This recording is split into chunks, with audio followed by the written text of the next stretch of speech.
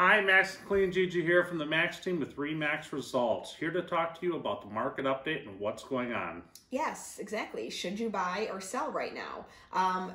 Most people are waiting. There's about 60% of people that are saying that they are just waiting for the stay-at-home order to lift, which is good. That is what they're asking us to do. But there is still a demand for people that need to buy and need to sell. Housing inventory is still low. Interest rates are still low. And believe it or not, there's a lot of multiple offer situations. I personally have been in about 4 or 5 of them in the last month. So people are still out there and do need to buy and sell. It's just a matter of when is the right time for you.